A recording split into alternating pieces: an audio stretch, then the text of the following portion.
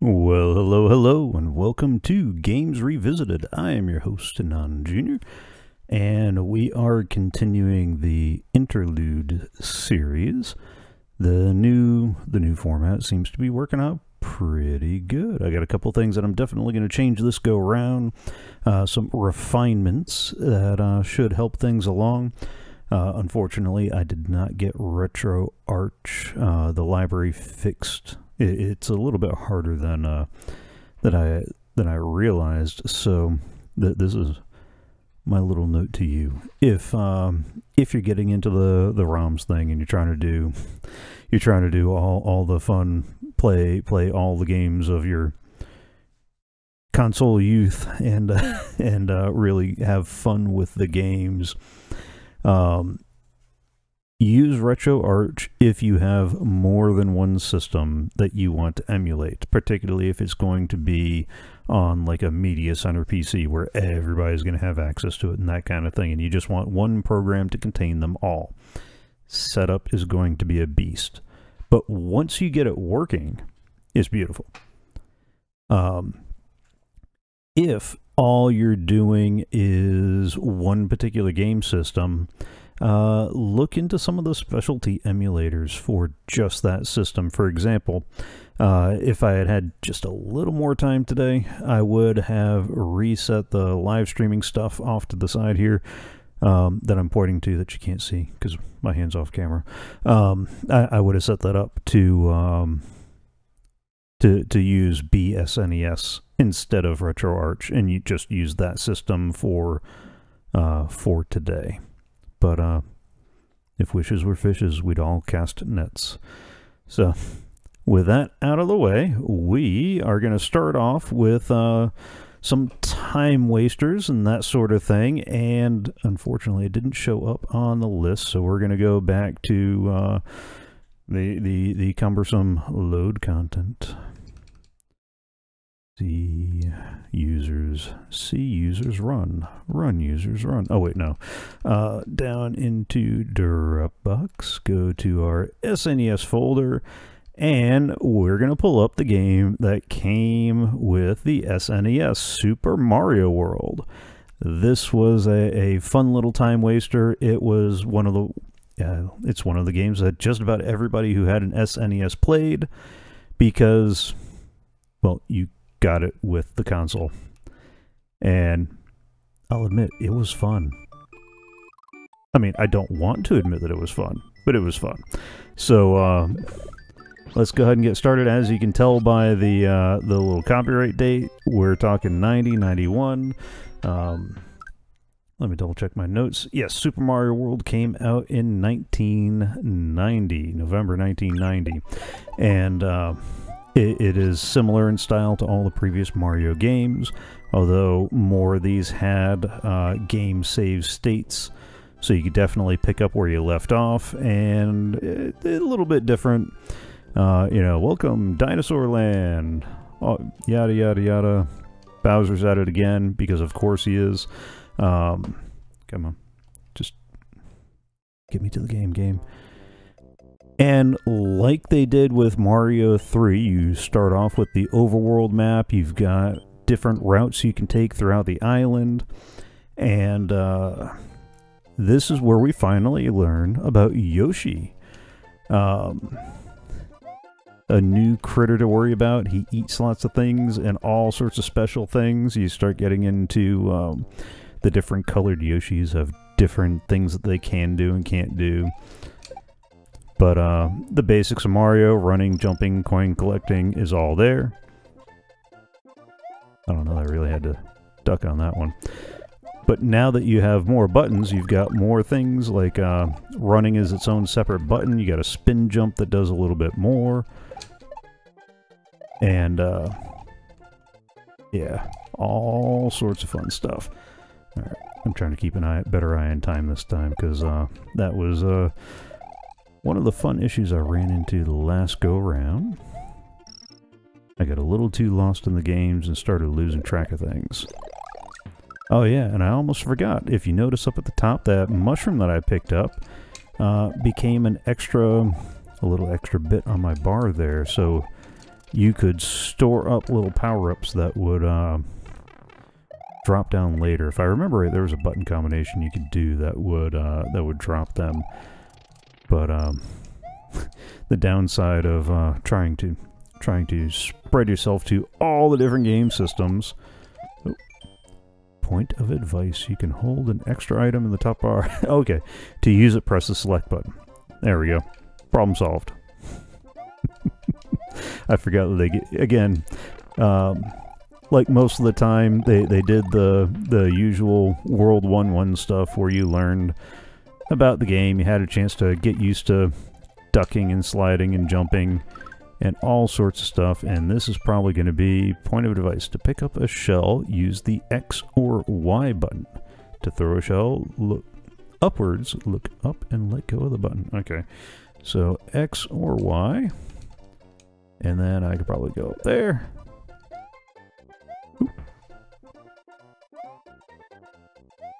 Oh, all that. Oh, my timing.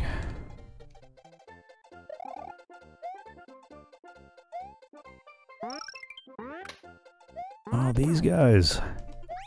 Oops. Okay. I don't want to get too lost into that.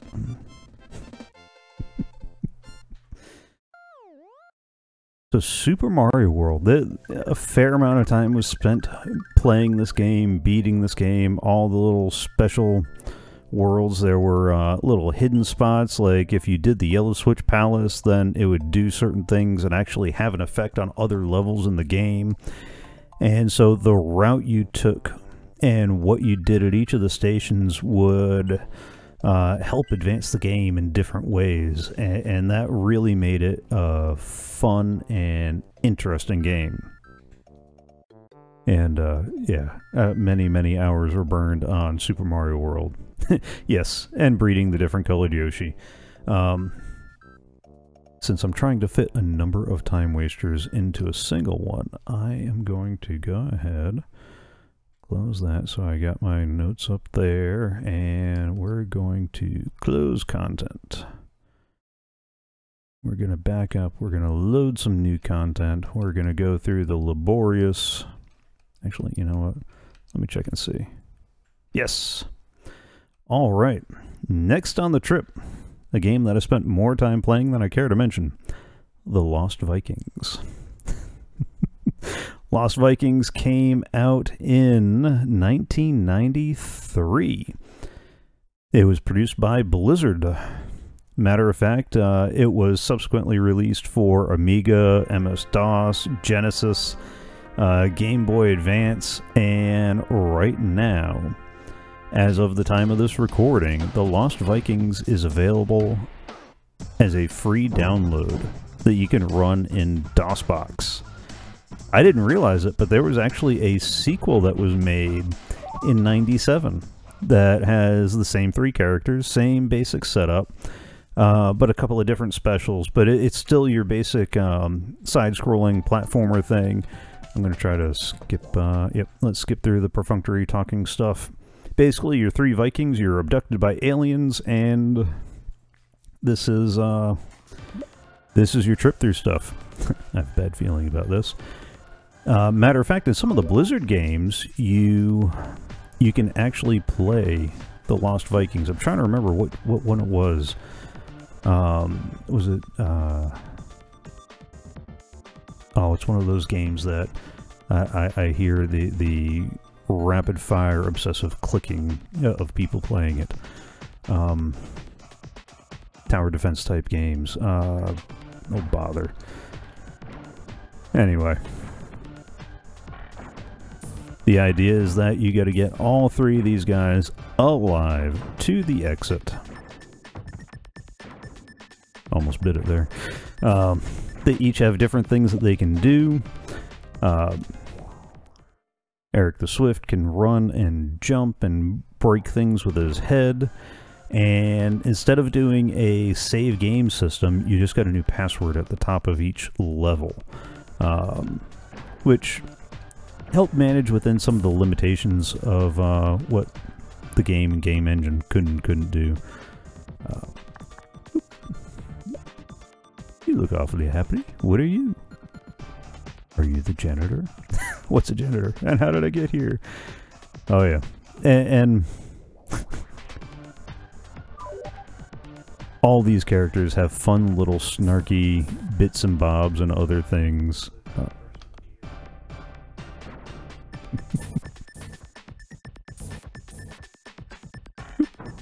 There we go.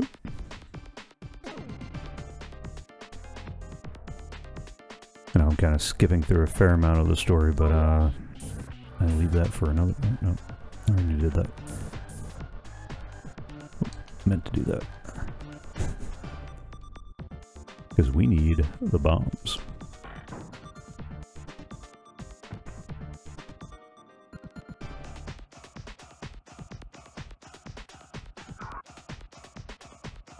And oh, there we go. Helps if you use the right button.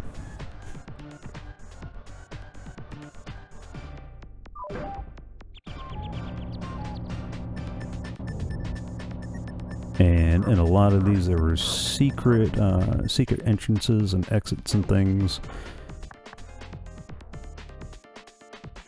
All right. Is this the smart way to go? Yeah, this is the smart way to go about it. Boop. Someone set us up the bomb. Oh wait, no, that was an earlier game system. Security's gonna be looking for you. Yeah. And, oh man, this was such a fun game.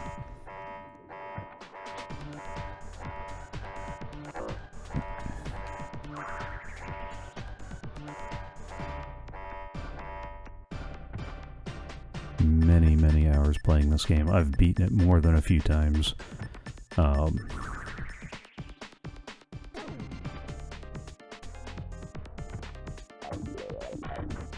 it was unique for its time in playing the 3 different characters and doing a different take on puzzle games, particularly the side-scrolling type.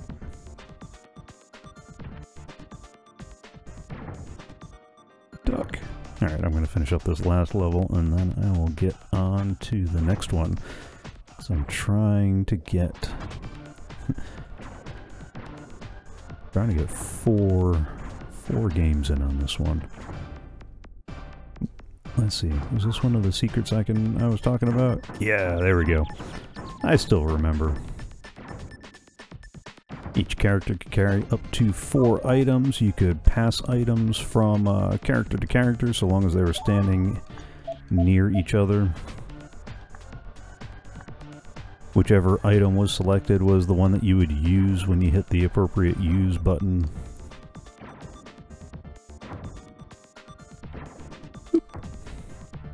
Some of the puzzles were maddening and frustrating for a variety of reasons. There's always an open question, who do you want to lead with?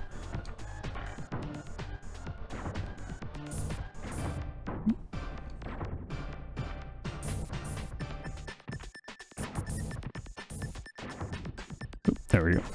Oh! Oh, that was almost bad. There we go. Stick close to me, I will lead the way.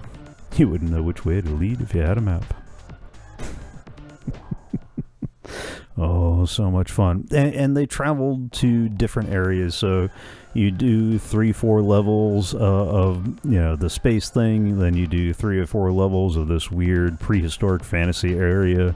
You did a few in ancient Egypt, and yeah, a few different levels at different places, different puzzles, increasing difficulty, more and more interesting guys. And again, if all 3 of them did not make it to the end alive, guess what?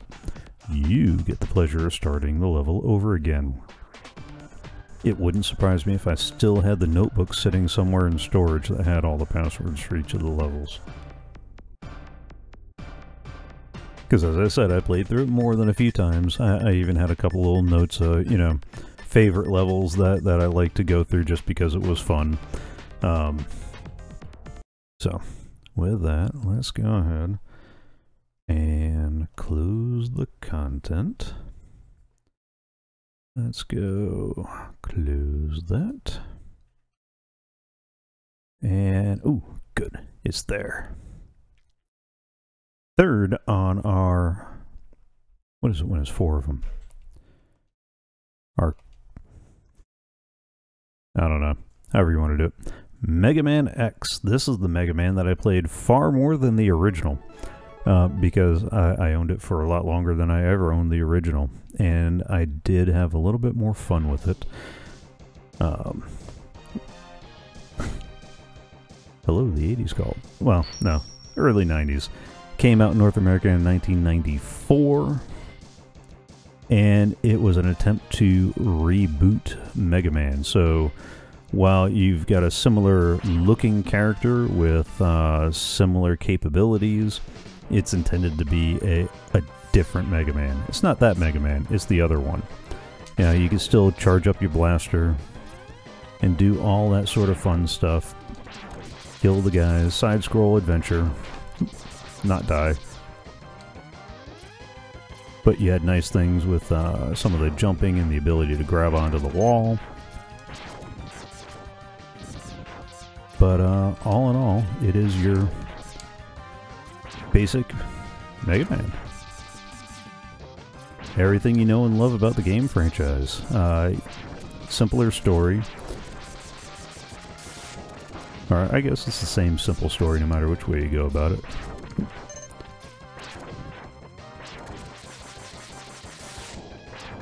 Yeah, still not good at talking and playing at the same time. But we'll run through this real quick.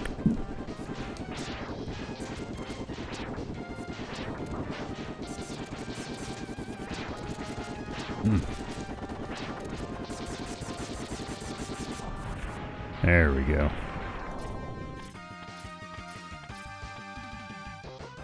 Alright, let's see if I can do this without embarrassing myself. Yeah, I know. I know. Still doesn't feel right without a proper SNES controller, but make do with what we can. Oh.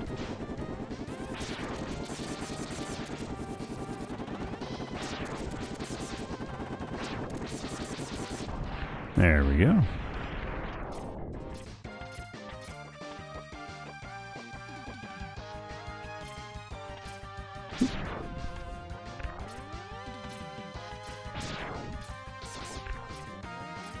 You kind of get an idea for the basic feel. The nice thing about this version of Mega Man as opposed to some of the earlier ones is, in addition to certain bosses' attacks being more effective against other bosses, the order in which you killed them would also affect things like the environment.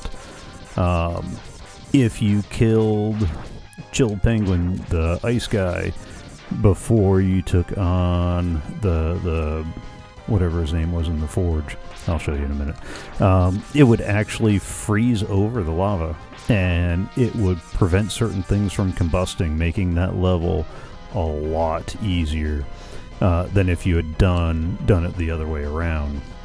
And so it gave you some nice options for that. There were different power-ups that gave you extra abilities, you know, better jumps, better blasters, better skill. Oh wait, no, there was no power-up that helped with that.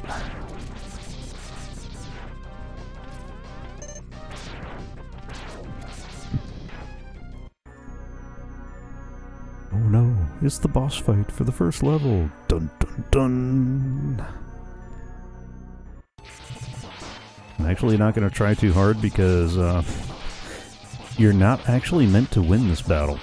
It was one of those things that really frustrated me the first time through. And I forgot about it when I was getting ready for this series. You're not meant to win that one. There is no winning it. It is literally unbeatable. No matter how well you play, he's still going to beat you. He's still going to mock you. You can still skip through all the dialogue. So we can get to the part that I wanted to show before getting in our number 4 for Time Wasters.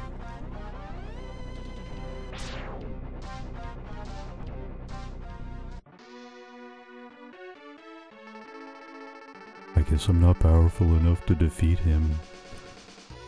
The mopey characters from the 90s. Yada yada yada. Blah blah blah. Chat and dialogue. Very thin story. And again, I put this in the time wasters because that's what this one was. It was a way to run through the game. You know, it was a side-scroller shooter. Something you pick up when you got time to kill. And depending... and instead of a save state and battery and all that good fun stuff, they had a rather interesting password. So you would need to jot down this particular matrix of numbers, and that would be your password for the next time you played. Because remember, you could do the bad guys in any order you wanted. So it's not like you could have a single password. So this is a numeric hash of all the different variables to keep track of what power-ups you've picked up, what ones, and so. In a great many respects, it is still your basic Mega Man. You pick a bad guy in a themed bad guy in a themed environment, and then you went at it. And the nice thing with Mega Man X is if you took care of this guy, it would freeze out a lot of the hazards on this guy, and so on and so forth throughout the game. So you had to make a lot of decisions about who you're going to tackle first and what order you want to take them, and all that good fun stuff. Alright, that's it for this one. I got one more I want to do before I cut out for the break. Now again, for those of you on the live stream, it's going to be just a quick break while I change game titles in Twitch, which I really should have been doing all along. And for those of you watching on YouTube, I do the live stream all the way through, and I'm trying to break it down into little 20-25 minute segments, and I'll release those throughout the week. So if you don't want to wait, you really want to see what's going on, watch live on twitch.tv or mixer.com, whichever one you prefer. There are links to both of those below. If you are watching live and you're not able to catch the whole thing for whatever reason, that's okay. They'll get uploaded to YouTube, and there will be a link down in the description below for the channel that'll take you to the YouTube. Alright, let's see. Is the last one in here? Yes, it is. Donkey Kong Country. Yeah. Came out in 1994. It is a platformer developed by Rare, and kind of sort of along the same line of the other Donkey Kong games. It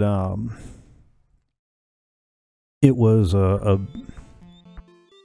bit of an experiment in using 3D generated sprites. So you'll notice instead of the very cartoony 2D, 3D type setup, it actually starts feeling a little bit more 3D, or as 3D as 94 could stand to be. All right, and as you can tell by the save states, you've got a battery, so it will save up to 3 games as you go along. You've got the nice little overworld map, very reminiscent of Mario. Again, this is where you start to see the influences of Super Mario Bros. 3 and on game development in the game world. And much like those games, it is one of those things where side scroll, you look for stuff. The very thin story, such as it is Kong's banana hoard has been stolen, and now you're going to get it back. Boom. Story done.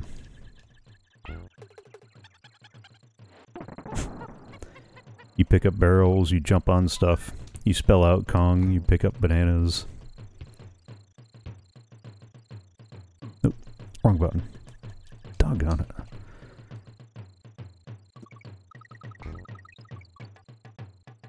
Oh yeah, I almost forgot. You really wanted to get those balloons.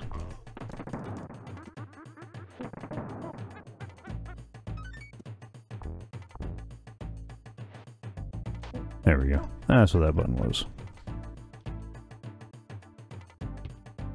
What I was thinking of. Oops. Yeah. It was a fun one, and like many games, it had little secret levels and different areas and all sorts of other fun stuff that would help you along. You get to pick up the animal critters. You know, the balloons were your extra lives. If you got really special about doing jumps off of people, you could actually get a little more elevation on your jump.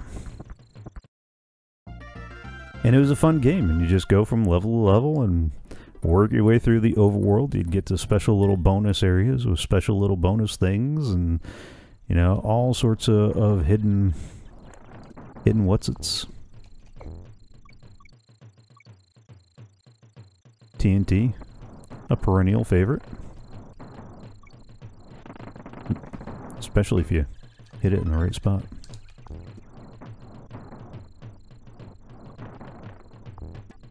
And this was a good way to kill some time. If you just wanted to play a game, you didn't want to think too much about it. Because it's your basic side-scroller. Boop.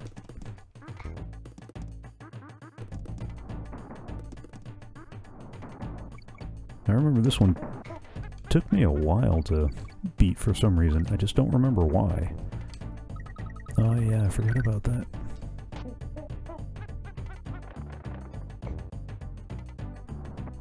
Some of the stuff hidden in the... Oop. There we go. It almost looks like I know what I'm doing. Almost.